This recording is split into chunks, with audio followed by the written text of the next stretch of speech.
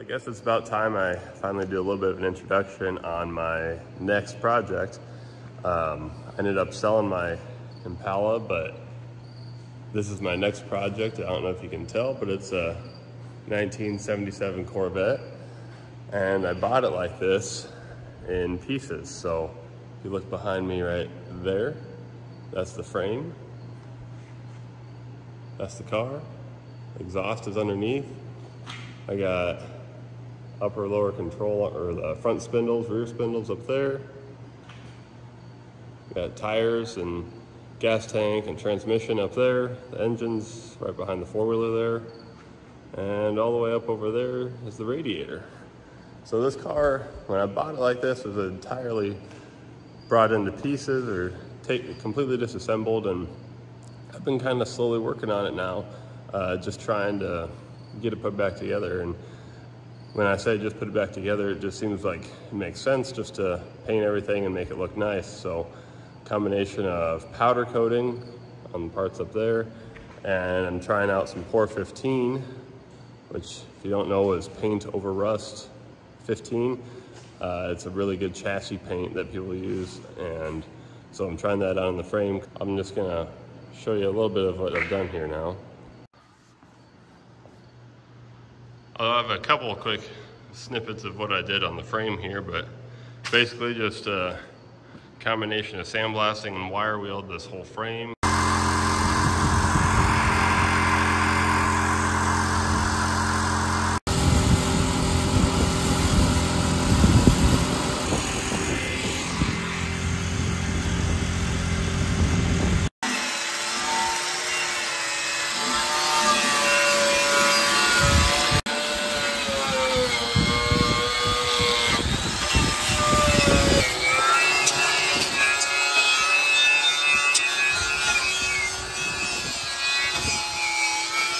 The frame, it looks really solid. I also did a little bit of welding on it. Just there's a couple of weak points, and this is maybe a Friday afternoon weld job if I could try to identify it.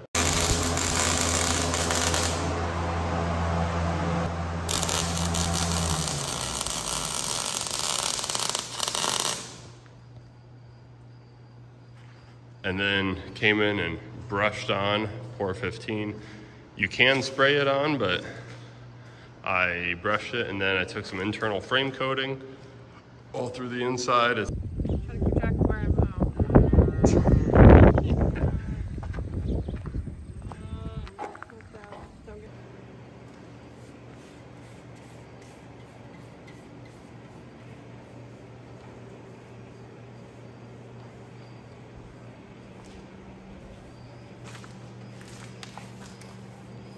This is going on and drying just that quick.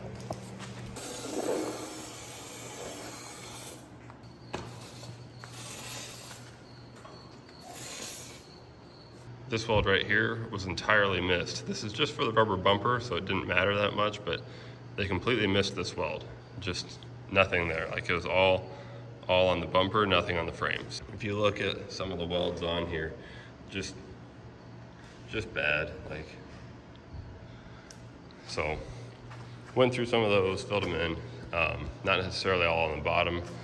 I left the holes on the bottom just so that you can get the moisture out once it gets in, but the top side I did a little bit more filling in. A little bit more about the car. Yeah, obviously it's black. It's a 1977 car. This is an L-82 4-speed car, so the best engine that you could get for the year, which was I think 210 horsepower. With the 4-speed, it's got AC, tilt column, not a cruise control model, but yeah, the tilt column and everything. Mileage right there, it says 88,000, and I have to believe that is pretty original rather than rolling over to 188 with the amount of wear on this car. It's actually incredibly clean. There's like no rust on it at all. Typical frame rust areas are really clean. The bird cage area is really clean. There's no holes in the floor or anything like that. It's a really clean car. So, I mean, besides door panels needing repaired, and there's no carpet. I don't know if you can see that, but as far as I can tell so far, the only part I'm missing is the front carpet. We do have the back carpet, and that's really bad looking, but so really just need the front carpet, and it's a complete car. But yeah, I would open the hood, but it's a little bit locked up under there, but it's all in here. There's the AC condenser or evaporator. Forgive me on my terminologies there. But last year, the vertical rear window. So that was my style that I really wanted to have. Now, I'll see if I can get up to my powder coated parts. Here's a few of the powder coating. I got a complete front spindles. I powder coated them. The brake rotors I bought like this, these were already coated. And I'll need to get new lug nuts on there. I have a spacer in there now, but this whole rear trailing arm is completely reassembled, powder coated, new bearings, seals.